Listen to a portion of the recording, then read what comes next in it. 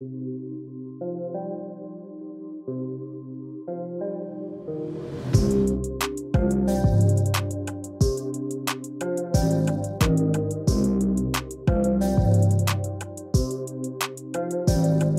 going on, folks? Welcome to episode 8 of the Next Man Up Injury Podcast. I am your host, Kyle Allen, and we are back with a special Double Trouble episode tonight. I am joined by the dynamic duo, once again, of Matthew Walters and Erik Kreil. Matthew, how are you, sir? I'm doing great. Excited to record this podcast, and the double episode's going to be fun. Erik, you ready to wrap things up on these divisional breakdowns? I'm loving it. Let's do it. Alrighty. Well, we kept the divisional breakdowns rolling last week with the AFC West, so if you'd like to hear that or any of our NFC divisional breakdowns, you can find them by searching for the Next Man Up Injury Podcast anywhere that you listen to podcasts, by following the link in the description, or by visiting rideordynasty.com and looking under the podcast tab. And while you're listening to those, do us a favor. If you like what you're hearing, let us know. If you don't, let us know that too. All three of us are active on Twitter. We love talking about fantasy football and injury news, and we'd love to hear any feedback and get to know our listeners a little bit better. On this episode, we'll be breaking down the AFC North and South in that order, team by team, and we'll let you know about the most fantasy relevant injury concerns for both divisions. For the sake of organization, we'll start with the North, and we'll go in order of their finishes in the conference from last season. So, kicking things off, we will speak about the pride and joy of the social media Sasquatch, the AFC North champion, Pittsburgh Steelers. Matthew, Chase Claypool has an ankle injury, and he's been listed as questionable for Week 1. Can you give us an update on his status? So yeah, apparently he's already back practicing again. He was dealing with a minor ankle issue that they were just trying to nurse back to health, make sure he's good to go for the regular season. But I saw some reports that he's back practicing. He's going to be good to go. I wouldn't worry. Sounds like that listing is more of a protocol-based listing than a real concern for us moving forward. Erik, despite some of the off-field maturity questions, the Pittsburgh receiving corps is one of the more talented trios in the league. As we were talking about before, Juju Smith-Schuster was spotted doing the milk crate challenge this week, which has a whole litany of reasons why it could get him on this podcast, but thankfully he's still healthy. If you could only roster one of the Pittsburgh trio of receivers in Dynasty formats, who do you like out of this group? I think most of our listeners would be choosing between Deontay and Claypool, and while my gut reaction would probably have me do the same, I want to make the case for Juju and see what you guys have to say.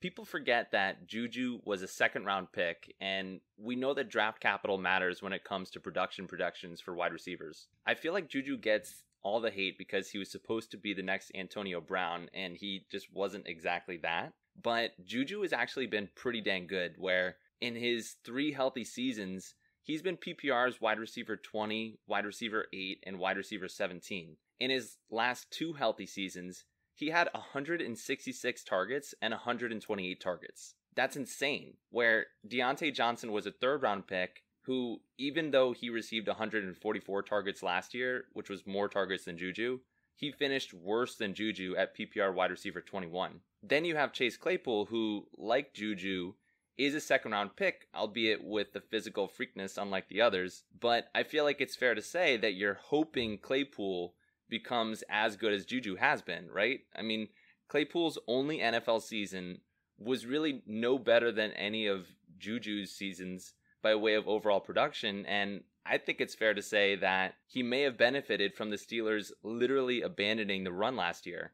The Steelers ranked almost dead last in the NFL for rushing attempts per game, and they ranked first ahead of the Chiefs and Dallas in pass attempts per game. So while we're all getting enamored with the targets being dished out to all 3 of these guys, they all might be a bit inflated, and only Juju has backed up his production multiple years. Yeah, that track record certainly speaks for itself. I mean, ideally, if I'm rostering Juju, I want him to get back to that wide receiver 8 form, which he did when Antonio Brown was still there, which to me makes it more impressive, but it also speaks to how helpful it is to have another talented receiver on the other side. So when you're talking about Deontay Johnson and Chase Claypool also being there, it may open it up some for Juju, and if he stays healthy, he could string it back together. Moving over to the Steelers' division rival, the Baltimore Ravens. Matthew, we were all quite upset about J.K. Dobbins' injury this week. Can you give us an update on his status, what his outlook looks like going forward for dynasty managers that roster Dobbins?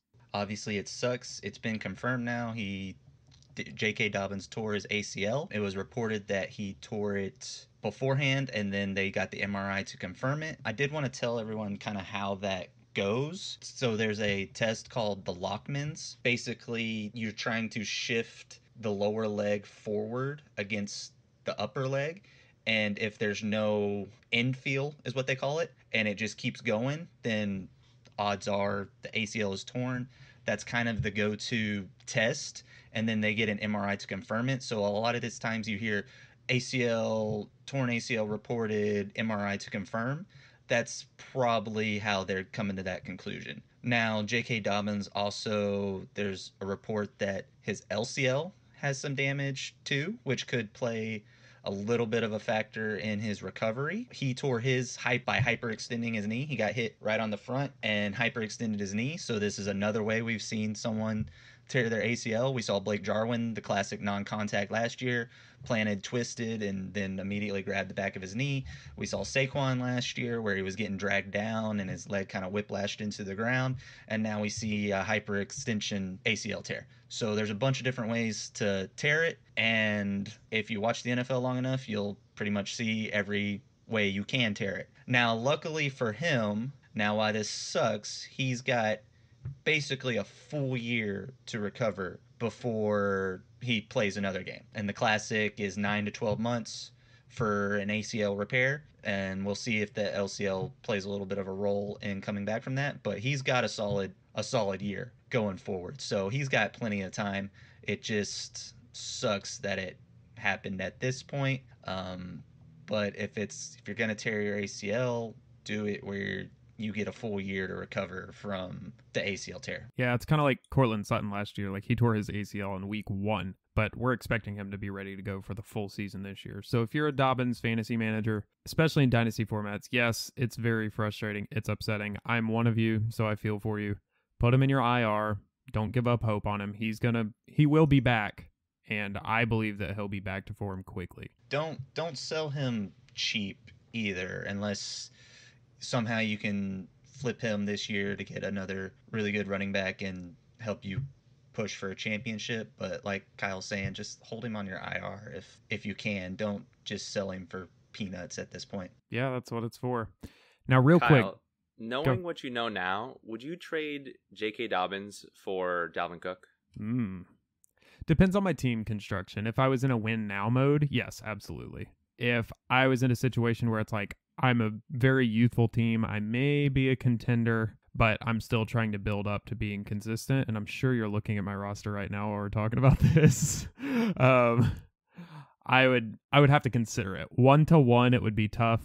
Dalvin Cook, in my eyes, has 2, maybe 3 more top tier seasons left with his injury history, but he could prove me wrong. I don't know. I think Dobbins has more longevity even after this injury. I think he'll come back, and I think he'll have more longevity. So it really just depends on my team construction. But if I'm in win now mode, I would absolutely take Dalvin Cook. Well, you could have had him. Send the offer. All right, real quick, Matthew. Will Gus Edwards be a top 24 back this season if the Ravens don't bring in more support? The odds are in his favor to be a top 24 for sure. Right now, pretty much, so I looked at the last 5 years on what the running back 24 kind of finished, and in PPR points, it was around 170 points, give or take a little bit. Now, I think the Gus bus can get there, but also he has the most attempts he's ever had in his career is 144 attempts. That was last year, splitting time with Dobbins. And the most yards he's ever had is 723, and the most touchdowns is 6 touchdowns. And he doesn't catch the ball. I think he can get to 170 points fantasy-wise, but I don't see this giant ceiling that some people are throwing out for Gus Edwards right now. It's not going to get there. Right now, the RB 23 and 24 ADP-wise is Kareem Hunt and Chase Edmonds, and I think he can finish ahead of both of them. But when I was looking at the 22 RBs in front of that, I just don't see him finishing ahead of any of them. So I think he's a low end RB2. Like, yes, seems at like best. 24 is right around his ceiling unless he just takes off this year. He's never had that opportunity as the lead back, but it'll be interesting to see what he can do with that opportunity. And the Ravens have shown time and time again that they want to split that backfield, which, funny enough, Tyson Williams now has reportedly jumped Justice Hill on the depth chart, with Justice Hill's been dealing with his own ankle issue, which probably played a role in that. So I think they're just going to be splitting time. Lamar is going to be running. He doesn't pass to the RBs. Like, it's just not a fun RB to have on your team. And I think people jump to the conclusion that he's automatically going to just burst forth into this giant role, which we've seen time and time again. That's just not how the Ravens use him. Opportunities there. The question this year will be, is the talent there? Now, Eric, the Ravens wide receiver room, they've got all kinds of injuries going on. We have Hollywood Brown, Miles Boykin, Sammy Watkins, Rashad Bateman, all listed as questionable for week 1. Tell me, who's healthy? When will we be back at full strength in Baltimore? What's going on? Well, where do we start? Marquise Brown is dealing with a hamstring injury, and if you haven't listened to a single one of our episodes, then you need to know one thing, which is we take hamstring injuries seriously. I feel like you always get hamstring injury questions. I'm sorry. I need to work on that. There are aplenty. Hamstrings are aplenty. The resident hamstring expert. It's always Eric. Eric is always the hamstring. People are going to think I'm obsessed, but we do take them seriously. And listen, I mean, Brown hasn't practiced since the second day of practice in August. While that's probably enough time for him to unload his muscles for pain reduction, it might not be enough time to reload his muscles to strengthen so that he's able to handle the workload of an NFL season. Now, John Harbaugh has said that he's of the coaching mindset where it's not worth it to have his starters working hard in the preseason if it means they won't be at 100% for week 1. I agree. So it's possible that Harbaugh is intentionally resting Brown so that he will be at 100% next week. But because of the nature of the injury and the range of outcomes associated with it, Marquise Brown is just on my radar as a guy who, even if he does play week 1, he might not play a full season. So, I mean, ultimately he grades out as questionable to me for his availability in week 1 and even more questionable for his availability through the 16-game season. Now, Sammy Watkins is a more ambiguous issue. He's been dealing with an undisclosed injury for about 2 weeks, and although Harbaugh has already referred to it as a normal camp thing, it's worth noting that Watkins hasn't played a full season since he was a rookie in 2014. Watkins is now a 28-year-old veteran.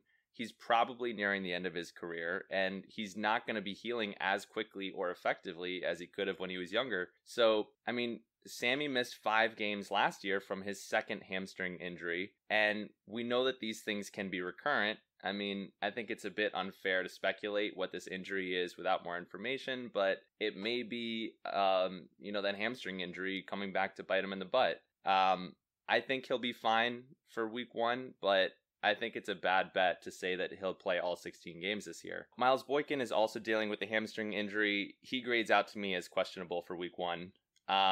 Rashad Bateman, I think, is a much more interesting prospect, but, he will not be ready for week 1. He had core muscle surgery, and he was given a specific timeline of 6 to 8 weeks for return to play. I think, you should remember that even when he does return, it takes time for rookie wide receivers to acclimate to the NFL level. Justin Jefferson didn't really come on until the middle of the season, and Bateman has also missed all of preseason, so he's definitely got an uphill to climb to be productive, even when he does return when he's healthy. Yeah, if you can't be on the field, it's tough to learn an NFL playbook, and it's tough to earn some trust with a new quarterback to you. So I am avoiding this receiver room at all costs until further notice. Now, moving over to Cleveland. Matthew, I finally got a hamstring question for you. You ready? I'm ready. Myles Garrett, IDP. He's dealing with a hamstring injury of his own. What is his outlook for the beginning of the season? So this was actually interesting because apparently he's been dealing with it since August 10th. And they reported at that time that he was day-to-day. But now we're getting close to 3 or 4 weeks away from that, and he's still dealing with it. So it just goes to show that these hamstring injuries, even if they are minor at the beginning of them, they can linger and they can be a problem going forward. Hopefully he's good to go in 2 weeks, but I mean, you just never know with a hamstring, and he could easily have a setback, and this could easily be something that he's dealing with all season, or it could be something that, he's good to go week 1 and it'll be he'll be fine going forward. That's what I'm inclined to believe, since at the beginning they were reporting that it was pretty minor and he was day to day at that time. But it is a little worrisome that it's 3 weeks later and he's still kind of iffy with it. Yeah, certainly something to keep an eye on. Erik, OBJ tore his ACL last season, as we know, missed most of the year. What's his outlook for week 1? Is he going to be ready? Yeah, I believe OBJ will play week 1. But if you haven't checked out my article on RiderDynasty.com on running back and wide receiver return to play after ACL, you should. The short and sweet of it would be that wide receivers typically have a harder time producing after ACL surgery, especially if you're over the age of 26. Odell is 28, and he does carry elite talent and early production, which we know matters. But ultimately, OBJ carries more value by namesake to me than he does in expected production in 2021. So I'm not expecting too much out of him this year. Yeah, he was certainly somebody that burst onto the scene with the Giants and put up insane numbers, and since then he has just not reached that potential. That one catch he had was what kind of what made his career. It was a great catch. Yeah, that catch certainly vaulted him into the minds of fans, but fantasy-wise, he did have a couple of really good seasons while Eli was still there. Moving on up to Cincinnati. The Bengals don't currently have any fantasy-relevant injuries. When Burrow was healthy last season, this offense was certainly much better and much more fantasy-relevant than it was without him. They added one of the most talented receiver prospects in the draft in Jamar Chase to their already impressive duo of Tyler Boyd and T. Higgins. Now, for both of you, which of these three do you see emerging as the wide receiver 1 in Cincinnati this season? Matthew? I feel like it has to be T. Higgins, right? He had 194 PPR points last year. He's 6'4". He's a big body guy. They're going to throw him the ball. They like to throw him the ball. Tyler Boyd, while I do like him and he's a great possession receiver, I feel like he just kind of is what he is. He doesn't have super high upside, but he's safe. And Jamar Chase is just kind of the wild card for this year. Burrow should love him because they were college teammates and they were balling out together, but in my mind, I can't see him overtaking T. Higgins as the number 1 receiver for the Bengals this year. Yeah, I think the answer is almost certainly T. Higgins. I mean, you want to hear the consistent drumbeat out of camp, hyping up the talent and explosiveness and awesomeness of a player heading into the season. And we've heard this drumbeat for guys like Elijah Moore and Terrace Marshall, but not for Jamar Chase. I mean, Chase has actually been very polarizing this season, where we know from a pure prospect standpoint that he's almost bust-proof, but Chase has stunk up the place in almost any way you look at it. He, I think, even had like Pro Fantasy Football's worst graded preseason rank. So that, plus knowing that wide receivers typically take a little bit to acclimate to the NFL, it makes me feel more confident that Chase isn't going to step in and take over the wide receiver room this year. I think it's definitely going to be T. Higgins from what he showed last year. Higgins has received tons of camp praise, and he's looked awesome in his short preseason outings. I think we're all expecting him to take a sophomore leap and be one of, if not the favorite target from Joe Burrow. So I'm pretty confident that it's T. Higgins over Chase in 2021, and definitely T. Higgins over Tyler Boyd. Yeah, I really like T. Higgins, and I feel like he will be the one here, but I really think Tyler Boyd is being swept under the rug, and he is a fantastic value. His ADP is dropping because of the popularity of Higgins and Chase, but he's certainly no slouch. He's been making plays in camp. He's been making plays in the preseason. He's not somebody that I look at and I think, oh, he's not going to do that great. The Bengals are going to be playing from behind. They're going to be throwing the ball. I think all three of these guys will be fantasy relevant, and if you can trot out Tyler Boyd in your flex as your third option, fourth option at wide receiver, you're doing something right in my book. Yeah, he's a sneaky flex. Alrighty, that wraps things up for the AFC North. Now let's travel down and talk a little bit about the AFC South.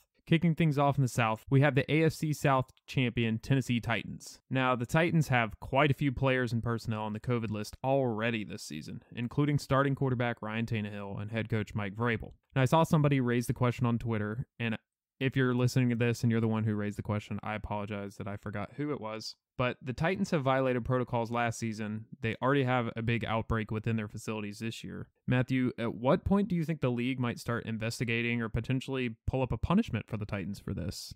I don't think the Titans should be punished. Now, obviously, last year they violated protocols, and I can't remember if they were punished for that or not. They definitely should have been last year.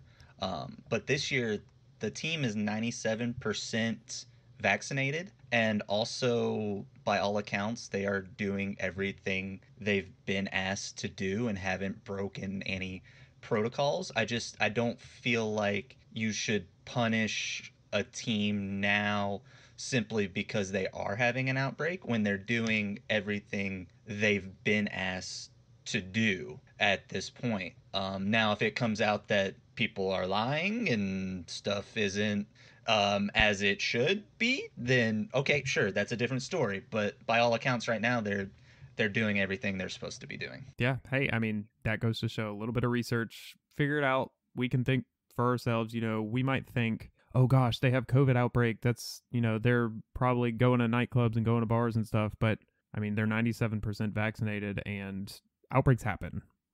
You can't help it. If somebody gets sick because their little kid brought something home from school, it happens. It's just awkward because it's the team that did break protocols last year. All eyes are on you already, and then it comes up again. It's hard to... I get that. It's hard to argue It makes against. sense. Absolutely. Eric, let's say that it does come out that they have broken protocol. What do you think could be a potential punishment from the league? Are we looking at fines, maybe draft picks being taken away? We know that the NFL is taking this extremely seriously. It cost them a ton of money last year. And I mean, I'm not totally savvy to the rules and regs of COVID-19 punishments this year, but it's my understanding that the NFL is putting it all on the clubs where, if you want to go out and catch COVID, fine, but you're going to end up forfeiting the game and taking the L. And that's probably a big enough punishment for most teams to try and straighten out their end. I don't know that there's anything set in stone. I know that the NFLPA just agreed with the NFL to more COVID testing throughout the season than they were already having. So it'll be interesting to see if there's an uptick or if numbers kind of stay the same or even get better with more people getting vaccinated. That's enough about that. Let's talk about injuries. So they have a fantastic, arguably the best wide receiver duo in the NFL, but both of them currently have some question marks. Matthew, A.J. Brown had bilateral knee surgery in the offseason. He's currently listed questionable with a knee ailment of some sort. Can you provide us an update and some clarity on what's going on there? I wish I could provide more clarity, but it's awkward because we really don't know what this knee issue is. Is it related to the cleanup procedures he had back in January? Is it he just dealing with a little tendonitis? Did he get a sprain? We don't know. No one has said anything. We just know, hey, he's dealing with a knee issue. He's questionable for week 1.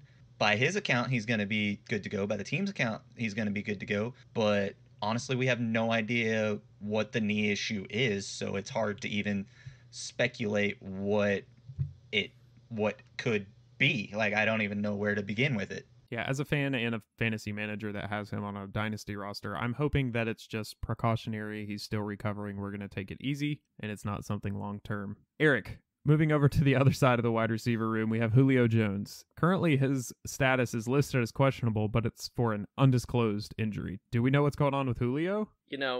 Julio's been questionable with an injury for about 5 years now.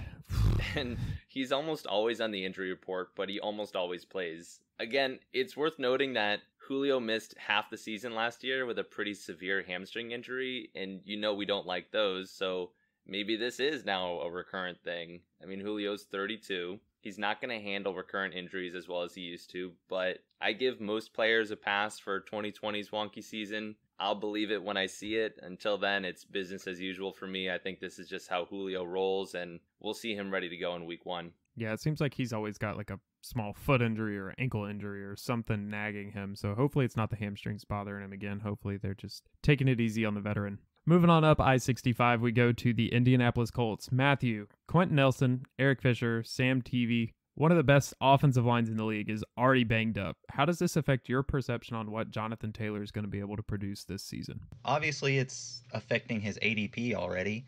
He was a first-round pick early in the fall, and now he's creeping into the second round and getting lower and lower and lower.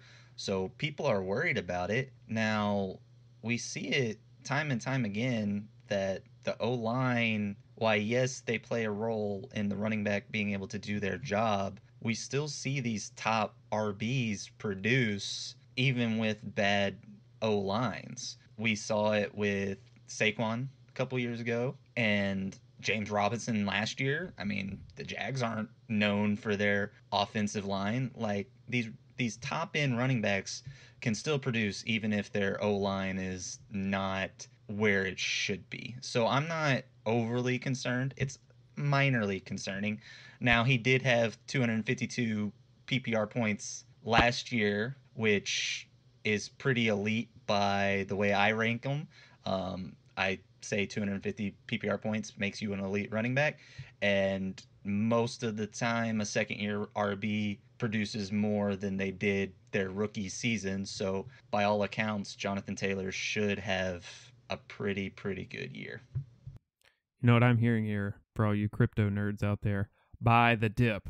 Eric, T.Y. Hilton has a neck injury. What's going on with him? Who do we think is going to stand to benefit the most in Indianapolis's wide receiver room? Well, this is really bad. T.Y. Hilton is out with a vague issue that I think Frank Reich only referred to as a disc issue, and multiple reports are saying that he's out for at least, a few weeks. This is the kind of injury for an old veteran that can really knock you out. I think it's fair to project that he's back sooner than later, but I could really see this being something that bothers him all year. So someone is going to have to step up, and while many people love Michael Pittman, I'm not in that camp. I do think Pittman gets more targets, but so will probably other guys like Parris Campbell, Michael Strachan, who's having a great camp, and probably Jonathan Taylor. I am in the camp of pounding the table for Parris Campbell. He's been hurt, but both of his injuries were just tough luck contact injuries. They weren't anything freak where I was like, oh, that's a hamstring, or he was just running and his ACL popped. Both of them were contact injuries, freak accidents where you miss a whole year. Yes, it's tough to miss a whole season and come back, but he's looked good in the preseason. Hearing all his interviews and everything, the way he's talking, he sounds like he's excited to be back out there, that he's put the injuries in the past. He's not worried about that. He's ready to move forward. And with this T.Y. Hilton injury news coming out, I'm excited to see what he's able to do in that position. Yeah, I think this could be his year. Somebody's got to catch the ball for him. Let's do it. Matthew, speaking of catching the ball, somebody's got to throw it. Carson Wentz, can you give us a quick update on if he's going to be ready for week 1? It's looking like it, but he also got placed in COVID protocol, so that could maybe hinder his rehab a little bit. Before he was placed in that, the timeline when he had surgery to basically remove a little bone fragment that had kind of broken off in his foot, which, funny enough, they think he broke it in high school and this recent injury dislodged it. But anyway, they removed it, and the timeline was 5 to 12 weeks. It was looking like he was going to really hit that week 1, be back. But now with COVID, who knows if that makes his rehab take a little bit longer. And now instead of week 1, he's back week 2. But by all accounts, it was on the earlier time frame than it was the 12 weeks. He's missing half the season that some people were fearing when it first happened. Yeah, the good news is he has a whole extra week in between the end of the preseason and the beginning of the regular season to hopefully get out of the COVID protocol and back on the field and get ready to go for week 1. So going down south to Houston with the Texans. Not a ton of fantasy relevant injury news here, and we're going to stay away from legal speculation as that is certainly not my area of expertise, and I don't believe either of you are lawyers. So let's talk upside at other positions. Brandon Cooks will forever be one of my favorite players, both as a Patriots fan and a football fan. He's clearly the number 1 receiver in Houston right now, and after him, there's certainly an opening for someone to step up. Who do you guys think has the best opportunity to see some fantasy relevance in Houston this year at wide receiver? Eric? My dart throw would be Nico Collins. I like him, don't love him as a prospect, but I tell you, I really don't love the other guys on this roster at the wide receiver position. I mean, this is already an offense that we're projecting really low output from, so I'm certainly not expecting to get 2 1,000-yard receivers at the end of the year from this club, but we've seen what the other wide receivers can do, and it's nothing to get excited about. So my pick is Nico Collins because of the unknown of what at least he could be. Yeah, Matthew, who you got? Yeah, I agree completely. The only wide receivers I want are Cooks and Nico Collins. But really, this team is gonna be garbage this year. I just do not. I don't know if they'll win a game. Like, I know crazy thing. It's hard to not do that in the NFL. Like, usually a team gets at least one win. But I just cannot see this team winning another game. Do you want to know the other receivers? Anthony Miller, that's a fun one. Kiki QT was cut today, so he's not even on the team anymore. And Chris Conley. Who? Hey, go Dogs. What a receiving core. And let's not get started on their running backs and their QB and that. Yeah, it's just that team's going to be lucky to win a game. Every position, it seems like there's a ton of options that you look at and just go, all right. I don't want them on my bench on my 30-team Dynasty. Hey, bonus question for you. I just looked it up. The Vegas odds for over-under on wins for the Houston Texans is 4. Are you taking the over or under on 4 wins? For Hammer Houston? the under. What's the spread? Pound the under. In as many sports books as you can find. I will bet my life savings on. I'm just kidding. I'm not going to do that. Yeah, but I would take the under. But I don't even see how it can be that high. Like, under odds are minus 115. Eric. Sold. Put it on the board. Who do you think would have the better wide receiver room going into this year, the Lions or the Texans? Texans because of Brandon Cooks. Solely because of Cooks. Are Yes, we only absolutely. talking wide receivers, or are we throwing Hawkinson in Brandon there? Only wide receivers. Then probably Brandon Cooks puts in ahead. Brandon Cooks is better than Tyrell Williams and Quintez Cephas. Let's say Cooks is out. Now who? Oh, it's the Lions. I'd go with the Lions Okay. because of Amon-Ra St. Brown. Shout out Ryan.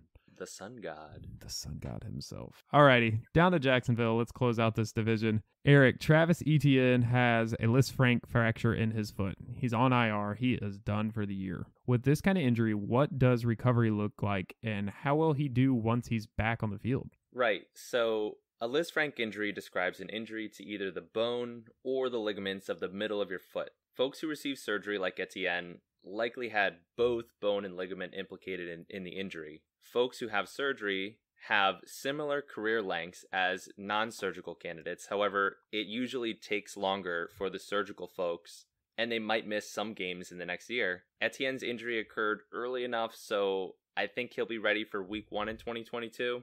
As for player performance, we do see about a 21% decrease in performance the year immediately after surgery, but it's acknowledged that this might be due to just missing games and not being ready to play yet, rather than actually performing worse when they do play. And I think Etienne will be ready for week 1, so I don't think that should be an issue for him. It's worth mentioning that about 50% of athletes get the hardware that was implanted for the surgery removed later, so if you see a headline later that Etienne had another surgery on her foot, don't panic. Maybe buy the dip even, because that's normal and it's probably a good thing. Lastly, it's worth mentioning that there's evidence that there is no evidence for repeat Lisfranc injuries, especially ones that are surgically repaired with plenty of times to heal. So I'm not too concerned about this being a recurrent issue. His biggest hurdle in my eyes is simply that he didn't get a chance yet to take control as the workhorse running back for the club.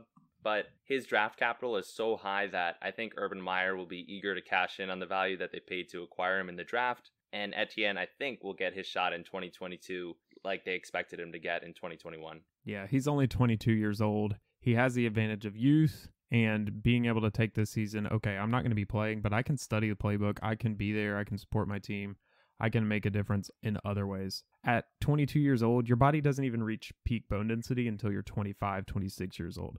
So really, if he gets this fixed, even if they do end up going back and taking the hardware out, he's still going to be healing, regenerating new bone at a quicker rate than somebody who's older in their career, such as Greg Olson a couple years ago when he suffered a Lisfranc. When he came back, he just never looked the same, and that's kind of when his career started to dip. So I don't look at Travis Etienne as somebody who's going to just fall off like somebody that would be older in their career. True that, Kyle. Matthew, go ahead. Go. Oh, I was curious. I mean, who would you guys rather have, Etienne, Akers, or J.K. Dobbins? I'd prefer Dobbins. Out of those, I would prefer Dobbins just because you know what you're getting. Right. Even when he comes back, even if he's 90% of what he was before, you know what you're getting. Etienne, we haven't seen him play in the NFL at all. I just Now, if you ask me Etienne or Akers, I would say Etienne because that's going to be an easier one to recover from and get back on the field. With Akers, after an Achilles, you don't know what he's going to look like coming back. And even if he is cleared medically, the mental side of that, for me, I think is going to be harder than a fracture. Yeah, Akers, it was a 2-year recovery to get possibly back to what you were, and we weren't 100% sure what he was before. It is what it is. Okay. Dobbins, Etienne, Akers in that order. Okay. From an injury standpoint, as far as fantasy value, if they were all at 100%, it'd be a different conversation. Moving on to the Jacksonville wide receiver room, Matthew, Marvin Jones and DJ Chark both. Can you give us an update on what's going on with them and their questionable status? So yeah, Marvin Jones is dealing with the AC joint sprain, which basically kind of on the outside of your shoulder. There's a joint there that when you lift your arm, you never really notice it moving unless you have issues with it, and then it hurts really bad when you go up to make a catch. Now, by all accounts, it was just a minor AC joint sprain. If it's a kind of a major one, a grade 3, you can get what's called a piano key sign, which means your collarbone where that AC joint connects pops up and looks like a piano key, and you can press down on it. By all accounts, he did not have that. It was just a grade 1, but that's still painful when you lift your arm, painful when you go to make a catch. Now, DJ Chark had a hairline fracture in one of his fingers, had surgery to fix it, should be good by week 1, as well as Marvin Jones should be good by week 1, but both these guys have missed quite a bit of time, which has led to Shenault kind of being the go-to wide receiver. So we'll see kind of how that all breaks down this year. Marvin Jones, funny enough, was the wide receiver 18 last year for a different team with 227 points. So he's kind of that big boom or bust guy, always kind of seems like what it is.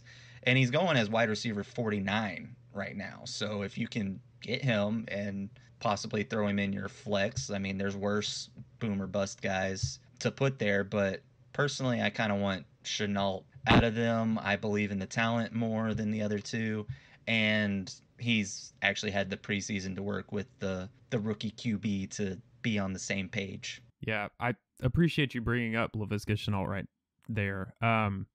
In Urban Meyer's offense, we don't really know what to expect, what it's going to look like when they actually come out with all the starters, with Trevor Lawrence at QB. We don't know what they're going to look like, what they're going to run. But do you guys think with these two possibly missing some time, if Laviska Shenault has the opportunity to come out as a candidate to be a top 12 receiver this year? That's a little rich for me. Top 20, definitely. I wouldn't bet on top 12. But this is a bad team that should be throwing the ball a lot, so the opportunity is there. But yeah, I wouldn't bet on top 12. He's not a wide receiver 1 yet for me either. He seems to be one of the most talked about people on fantasy Twitter. Everybody's saying that he's going to be Urban Meyer's Percy Harvin player this year. I don't know that that necessarily spells wide receiver 1 status, but I would expect him to get a lot of action this season. Alrighty, guys. Last week's trivia was a doozy. So I've got a couple questions for you this week that should help boost your scores. We've got 2 questions, one for each division. Both of them have a bonus question with the option to score multiple points on the bonus question. So this week, I'm going to have both of you write down your answers. We're going to kick it off with the AFC North. Start the music. Name the running back who led the Baltimore Ravens in carries in both 2018 and 2020. Bonus question. Can you name the 2 Ravens players who rushed for over 1,000 yards in 2019? Both ready? 3, 2, 1. Alrighty. Name the running back who led the Baltimore Ravens in carries in 2018 and 2020. The correct answer was Gus Edwards. Yes. Dang it. Eric said Boom. Mark Ingram. Matthew is correct and said Gus Edwards. And the bonus question was, can you name the 2 Ravens players who rushed for over 1,000 yards in 2019? The correct answer was Lamar Jackson and Mark Ingram. Oh, And heck you are yeah. both correct. So Let's go. both of you get the 2 bonus points. Matthew cashed in all 3. Thank No you naked to the mile. Gus Edwards research I did earlier today. That's right. If you follow me and pay attention to me on Twitter, you would have known that Gus Edwards trivia. Eric. All right, going down to the AFC South. Brandon Cooks became just the second receiver in NFL history to record 1,000 yards with 4 different teams. Can you name the first player to accomplish this feat? And for bonus points, can you name the 4 teams that this player recorded 1,000 yards with? You will get a point for each team that you name correctly. First player in the history of football. Of the NFL to record 1,000 yards with 4 different teams. 3, 2, 1. Matthew says Terrell Owens. Yeah. You That's a are good guess. close. Terrell Owens did it with 3. Jerry Rice also did it with 3. And Randy Moss also did it with 3 teams, I I almost believe. guessed Randy And Moss, too. Randy. Eric's came to guess mind. was Yo Mama, which is also incorrect. My mother was not an NFL wide receiver, contrary to popular belief. The correct answer, he shares a name with Brandon Cooks, however, it's spelled differently. It is Brandon Marshall. Oh wow, I wouldn't have got Okay. that one. Nope. Okay. Bonus points. Not on the radar. Speed round, get ready. I'm going to count down from 10. You will get a bonus point for each of the 4 teams that he recorded 1,000 yards with. Go. 10, 9, 8, 7, 6, 5, 4, I'm totally guessing the last 3. one, but I'm done. 2, 1. Answers. The correct answers were Denver, Miami, Oh, crap. Chicago, and the New York Jets. So, hold it up for me. So, Matthew got 1 with the Jets. Eric gets Jets, Bears, and Dolphins gets 3. Alrighty. So, I'm going to have to... Whoa. So Eric got 3 on that one and 2 on the first. So you got 5 points this week, Eric. Matthew, you got 3 on the first question and 1 there. So you got 4 points this week, which puts us at an overall tie of 5-5 heading into week 1 of the NFL regular season, when we will see you guys next. I am going to do my darndest to make sure that we can live stream that podcast. We are very excited for the season to get kicked off. Alrighty, guys. That's going to wrap it up for our division injury breakdowns. Of course, if you have any questions before the season starts, please feel free to reach out to each of us on Twitter. Matthew, where can we find you on the Twitter machine? You can find me at Fantasy Ferret. That's mainly my fantasy football account.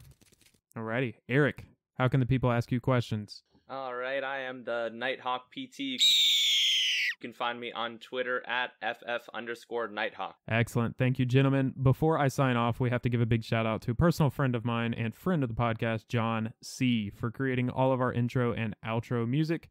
If you are looking for music for your podcast, for your videos, or you just want to hear some sweet tunes, you can reach out to him at johncmusic@gmail.com. That's JONSEE music@gmail.com. We were effectively able to pull a Dana White and nerf the John C. with an H from the internet. Don't try to email John C. with an H. That email does not exist. Again, my name is Kyle Allen. You can find me on Twitter at KAllen_4. I'm also happy to interact with you, give you updates on injuries. Just reach out and ask any of us. And don't forget to check out rideordynasty.com from the latest from our writers room, and give us a follow on Twitter at rideordynasty. And one last thing before we go, always remember that the best ability is availability. Peace.